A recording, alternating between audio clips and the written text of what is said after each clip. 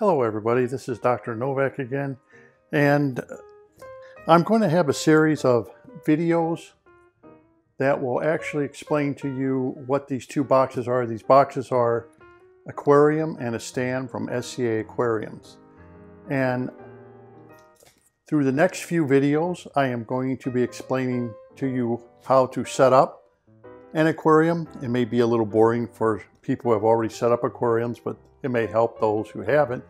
And we're going to set up a plenum. We're going to use a BCB, which means biosinosis clarification basket, inside of a canister filter. So the next few videos are going to be reviews on the aquarium. It's going to be reviews on the filtration system I bought, other equipment that I have bought. These are equipment that have been previously reviewed. Some of them are going to get decent reviews and some of them are not. I'm not here to sell something, so I am going to be telling the truth about what I review. A lot of the equipment I bought got good reviews, but I will probably not give it that good of a review. I have to look at things a little different than a hobbyist does. I look at things as an engineer. And as an engineer, I look at things that maybe the hobbyist would not see or foresee. So what I'm going to do is when I review something, I will critique it, and then I will either reverse engineer it for you so you can make it yourself, or I will just tell you plain out, you can buy it cheaper somewhere else and it'll be just as good. I spent my hard-earned money on this. And why should I critique something and give it a good review when a manufacturer didn't give me it for free?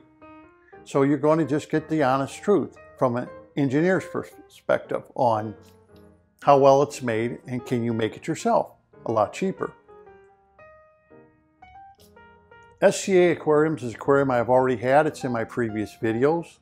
That was a 60-gallon SCA Aquarium with stand.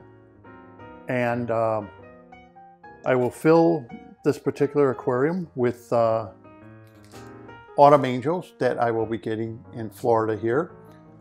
I will be going right down to the source, Watley's discus, and we'll get his advice on how many angels I could put in such a tank and everything else. Get the professional's advice. And so, like my last video, people say your tank is overcrowded for that 60 gallons. Well, you know what? That's the advice of Jack Wiley. You know, that's their advice with the professionals in the United States. So if you don't like it, contact them and tell them you're a better professional than he is, and let him know that he's wrong by recommending how many fish to have for an aquarium. But since I don't think he's wrong, definitely I will listen to his advice on stocking this with the number of fish he recommends, and I will be doing videos on that so everyone can see. For you out of Florida, you'll have to order your fish from him. Me, I can just drive down there. I think he's in Miami, and within a few hours I could be down there, and I could do some filming. I could pick up my fish and then be home within a few hours instead of having them flown in, spending several hours boxed on a plane and everything else. Okay, so why did I buy something like this? This is 450 pounds of shipment coming in. They put it right here in my garage. Well, first of all, I've already owned one of these tanks, so I know they're a very decent quality for the price. There's always a price point. And you will have high-end aquariums like this. I consider this to be high-end aquarium. Okay, you have your Red Sea, you have your ADA aquariums, you have your SCA aquariums, you have your CAD aquariums, and you have your water box aquariums. I'm sure there's more. Those to me are your high-end aquariums. They're going to be the ones that look very nice. Starfire glass, clear glass, thicker glass. They're going to have better silicone sealants, and they're going to look nicer, and they're going to be square. And the make of them is going to be a lot better than when you go into the low end. And I shouldn't say lower end, I'll put it that way. And If you look at aquariums that like Petco, PetSmart sells, you can get a 75-gallon tank for about 400 bucks. You get a stand, you can get the aquarium, and you can get a lid for 400 bucks. And on sale, you could buy that for half the amount. That's if you can even find one in stock by the time Christmas comes around, because there's people just biting at the bit to get those tanks at half price. But anyway, I even looked at those. I'm going to be honest with you, I did. 75-gallon, why not? Look at 400 bucks, that's cheap. An 18 by 48 inch tank. Looked at the reviews. Do your homework, look at the reviews. A lot of the reviews were bad. People complaining about them either cracking or leaking. And as soon as I read a few reviews, doesn't take many, 2 or 3 reviews and boom, that's it. I'm done. I don't want to risk spending $400 on an aquarium and having $1,000, $2,000 worth of damage done to my home. It's not worth it, you know. So in this case, here, I'd rather spend more money and get the higher end. And I know this is high end because I've owned one. But for those people who are just watching this and you're looking at Red Sea and all the other ones, this one particular maker, SCA Aquarium, you get more bang for the buck. You're probably going to save 30, 40% or more on the equipment, on the tank. This is called a PNP, plug and play, meaning they give you everything with it. SCA Aquarium will suit you. If you don't want a sump, okay, you don't have to buy it. They'll give you credit for it. If you don't want a protein skip, okay, don't buy it. They will customize it for you, the tank. If you want holes drilled in the side, not at the bottom of the weir, fine. You know, no hassle, whatever you want. They'll accommodate you. I kind of like that accommodation because for a freshwater aquarium, what do I need a sump for? I don't want a sump. I had a sump in my other SCA aquarium that I sold with the discus in it. Don't need a protein skimmer. Might as well keep it for someone who needs salt water. And the pump, I still have the pump from my old aquarium from SCA. Why would I need another one that's going to sit in the box? Doesn't make sense. So they gave me a credit on those things. Because of the credit, I was able to get, I was looking at an 80-gallon. Why get an 80-gallon if I get a 90-gallon? It was a washout. The price is a lot better than some of the other high-end aquariums. And you know, that happens the same thing with stereo stuff. In all honesty, that you can get some very good high-end equipment that costs a lot less than some of the other high-end aquarium and still come up with great sounding equipment. That's kind of like what this is. It's the price point for what you are getting. Now, of course, there's other aquariums out there. They're going to give you a Schedule 80 piping, or they'll give you colored piping. You don't need Schedule 80 piping. It's gray. You don't need that for an aquarium. There's no pressure. So, and then, they'll give you color piping, or they'll give you very expensive $50, $60, $70 valves, which is good. You don't want to skimp there. But it depends on your application. And this, it's just fresh water. It's never going to be a saltwater aquarium. So I don't need that stuff. Why pay for something I don't need? It's never going to be saltwater, but it's there if I do need it. Now there's a few little things with this aquarium. I'm going to show you just a little bit. And this one, on why I bought it, I have no dog in this fight with the products I'm going to tell you about, or why I'm recommending it or not going to recommend products that I'm going to be reviewing for you. I bought it because I myself do not want troubles in the long run in the very beginning of tanks splitting, cracking, leaking. I've seen too many videos of that. One guy had, I think it was a 40-gallon breeders, looked like a Petco one, going off to work and the thing's leaking. It's a saltwater tank. You know, you don't need that garbage spilling all over a wood floor, warping your wood floor. Now you've got thousands of dollars worth of damage. If you can't fix it, you're going to have to hire somebody to come in and fix it. But the point here in Florida, you definitely don't want any kind of water damage or anything with water here in Florida, because everything down here is moist and you'll get mold and mildew. So you definitely don't want stuff to get on carpeting and stuff like that. So in doing this, I will show you a little bit. I've already taken the plastic wrap. There are bands around here. It's all wrapped in plastic bands. I've already taken that off so I don't have to bother you with opening up a box. But we're going to get in. I'm going to show you a little bit in this video of the aquarium. Like I said, they deliver it. Oh, there's another thing. If you're going to order one of these, you order, I think it's $40 extra for a gate, drop gate. Now, you're going to want that if you don't have, if you're not in a factory or something where the trucks can pull right up, you're going to need a lift gate of some sort. They call it a drop gate because it drops down and then it will.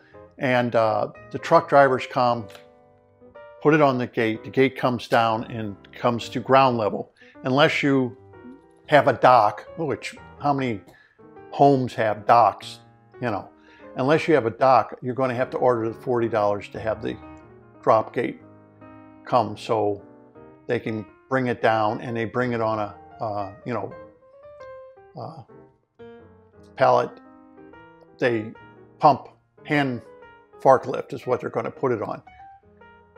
And they just bring it right in and they drop it wherever you want.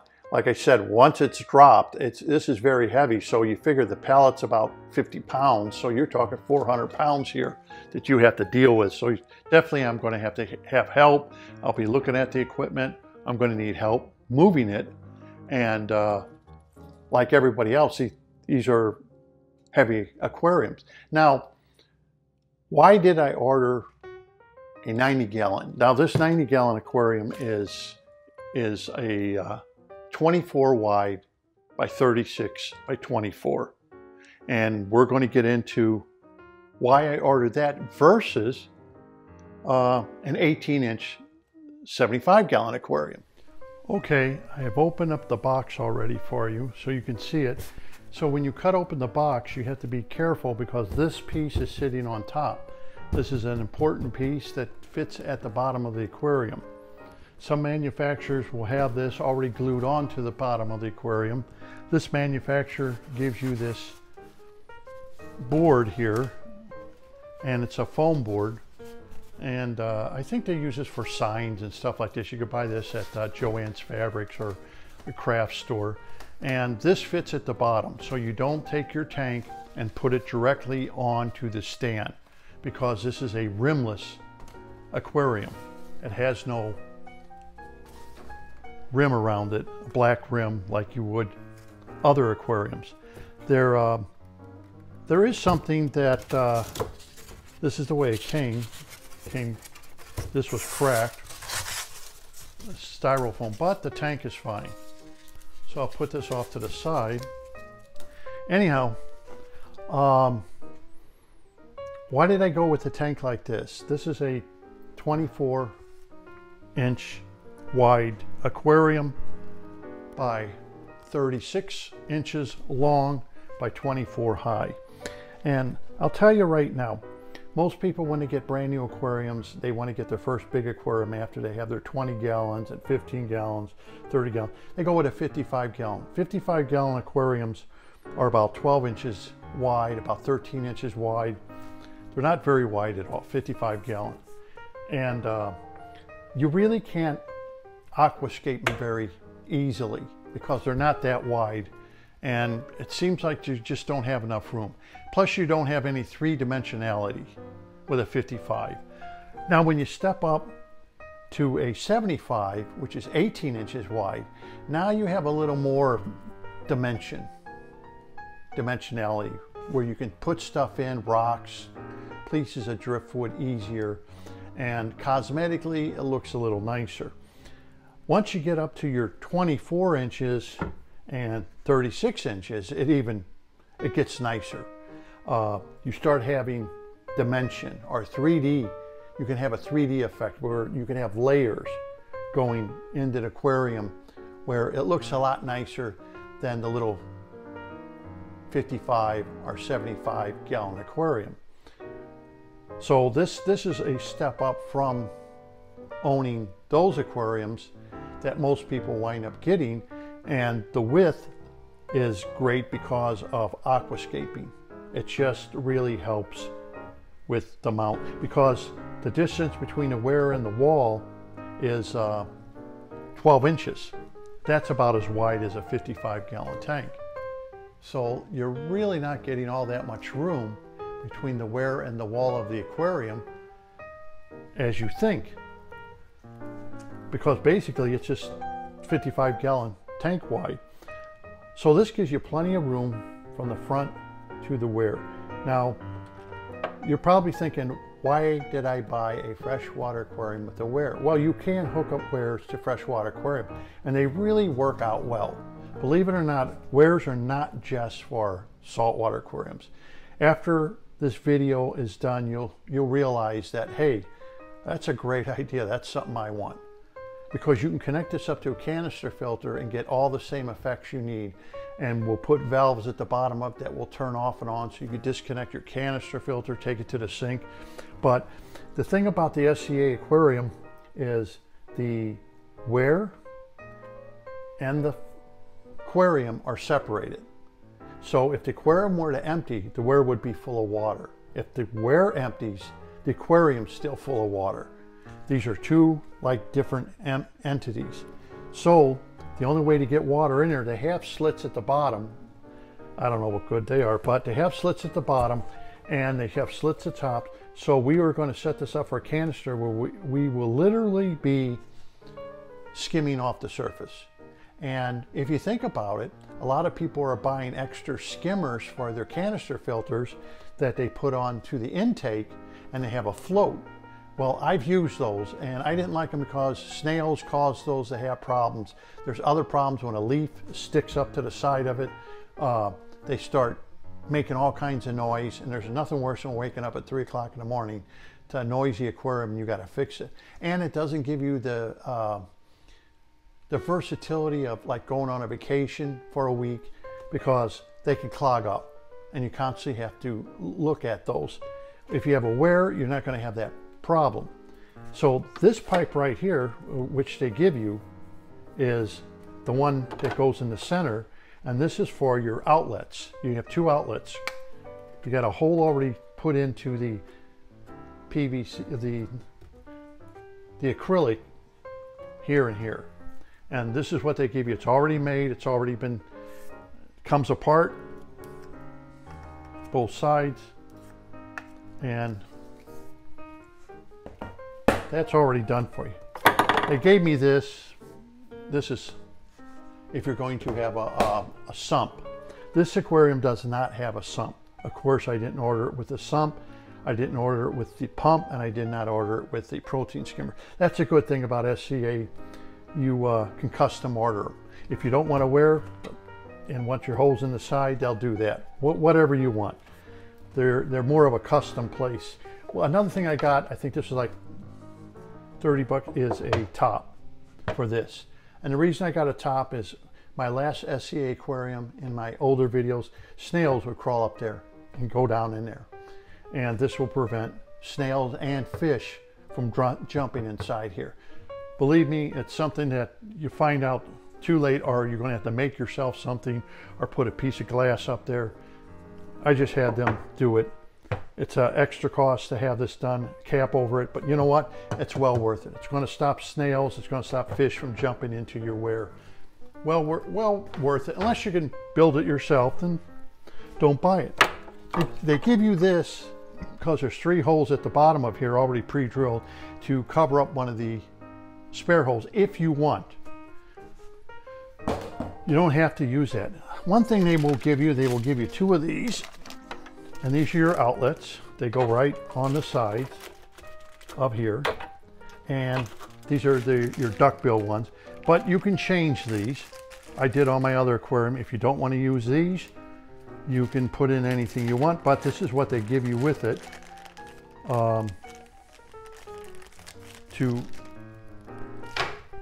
for your outlet. And usually I put the outlet in the center, and the 2 holes on the side Those are going to be for strainers. And they also will give you this. They'll give you the strainers. You should have 3 of them. Yep, you got 3 of them in here. And let me show you. This is what they give you. So when we connect this up to the bottom, which I'll be showing you how to connect this up. Now, I've watched a lot of videos on how to connect these up. And trust me, you've done it enough times, they're doing it wrong. I have not seen one person, maybe I haven't seen every video out there, do it right.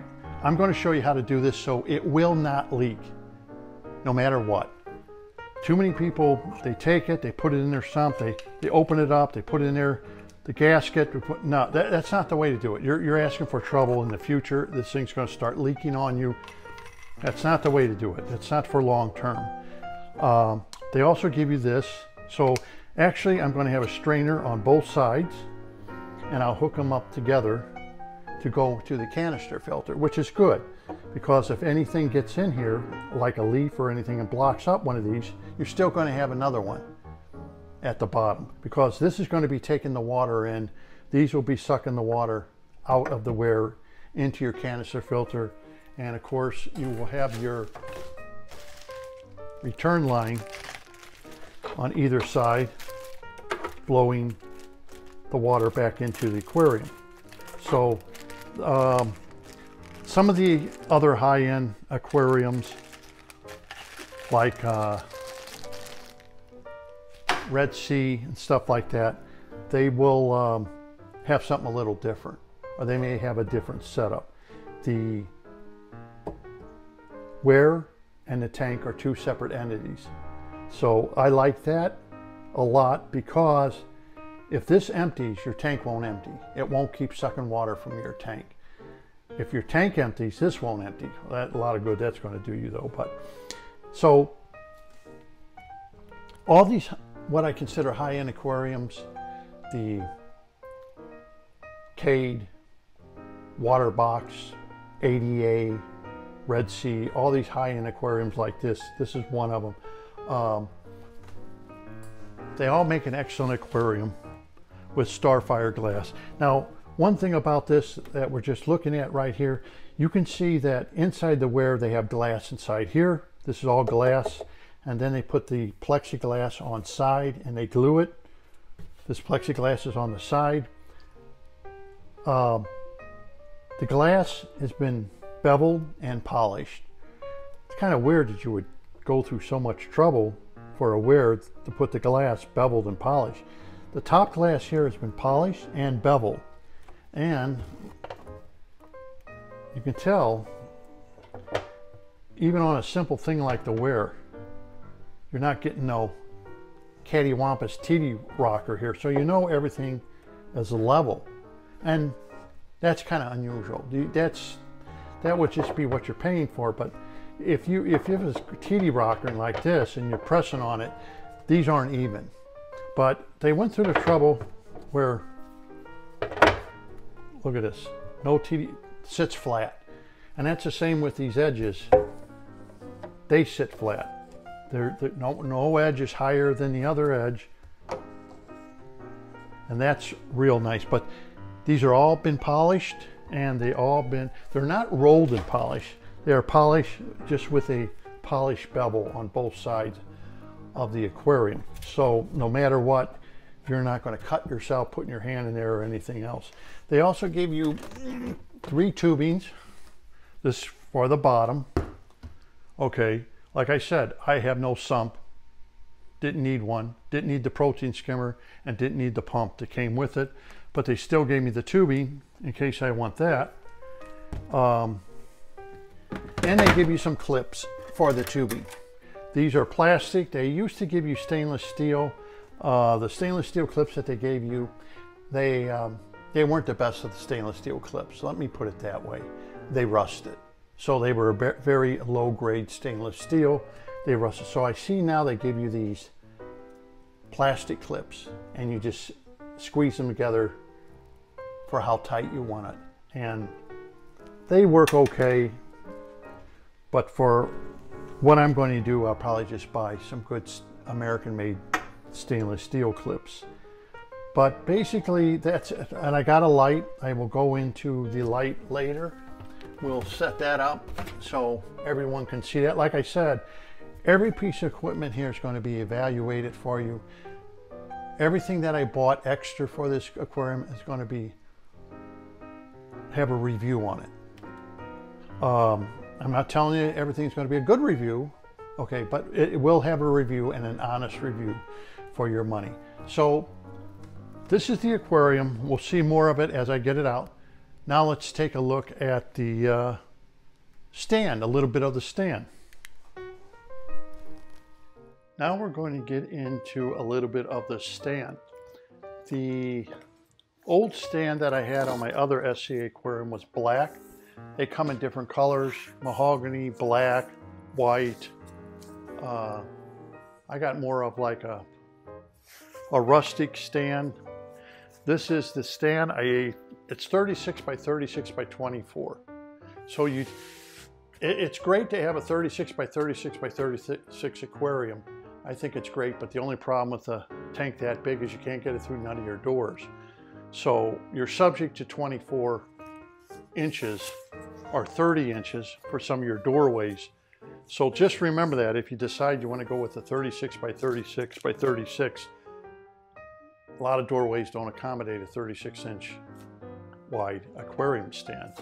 So this particular one is the one I ordered here.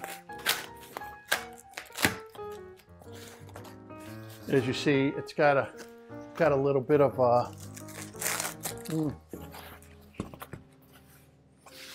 grain. I don't know if you could see this, but it has a little bit of an edge here. Okay, a little bit of edge down here. That edge is to hold that black piece of boarding that they give you. The board that has the styrofoam in it, and it's black on either side. I guess they call that a craft board. Anyhow, that's what this edge is for. Now, my old stand did not have this edge. Believe it or not, it was just flat, so when you put the board down and you put the tank on top of it, you could see the white of the board. And you would have to use like a black magic marker or something and mark out the white of the foam that's on there. But I see now they make this just low enough so when you put that black board on top of here, then the aquarium, it will cover that board and then your tank will go on top of it. So that's something nice that they do now versus what they used to do. Another thing is they give you a hole here. This is where your 3 holes are going to be and your wear is going to be. So the reason the board does not have the cutout in it, because like I said, these can be customized and you may not have any tubes or anything or wear. So you'll just put the board on top covering this up. Why would you open up that craft board to this size opening? But what you do is you put the craft board on, you get an X-Acto knife, you just cut it. We'll go through that when I go with the videos. Now, as I'm looking at this, I see that these have radiuses in. That's nice. Normally, if I would have cut this, it just would have been straight corners. But I see they actually have a radius built into these corners. That's just something extra, which I wouldn't have thought they would do. But let me tell you something about this. This is waterproof. In other words, if you spill water on it, it's not going to saturate into the wood. It's not a really piece of stained wood with like polyurethane or something on it. It's not that. This is more something that is, I don't know, like almost like a contact paper, if you want to call it that, where it's thicker than normal contact paper, has a grain to it. My last one was the same way. The only thing of it is, here I'm looking at the inside of this, and I'm going to tell you this right now. My last one had this inside and outside, okay? But it looks like, from what I'm seeing, as they actually gave this a clear coating of something inside the aquarium bottom, which we'll get more into that. That's something I just noticed. I could see the shine from here, and you can paint the bottom if you want or whatever, but mine used to come that way. But I also noticed something with the wood that they're using, just to give you a little hint with the wood that they're using. It doesn't look like cheap wood. It doesn't look like your roofing grade of plywood. This plywood is a better grade. I don't think it's a marine grade of plywood, but 1, 2, 3, 4, 5, 6, 7, 8. It's got over 8 layers, 8 plies in there, which is better than particle board. Some aquarium stands, they're making out of particle board and then they just put a cover on them. Those are really no good, because if they get wet, that particle board just starts coming apart, where it seems like the plywood holds up better if it does get wet. But we'll see, because it looks like they may have put a sealer on the bottom. So if that bottom does get wet, it's got 2 doors, not 1 door. I don't know what kind of, the hinges, they look like they used to have very nice European hinges. These hinges don't look like they're European hinges on this particular cabinet. So they changed or cheaped out, should I say, of the hinges from what I've seen. We'll get into more of that when I get more into the aquarium. So it looks like the stands have changed a little bit, and they've changed a few things, and I'm going to have to say they've cheaped out on some things that my old aquarium had that this one. European hinges, it doesn't look like it has them. The whole entire tank had this inside and outside. It doesn't look like it has it on the inside, so they saved money there.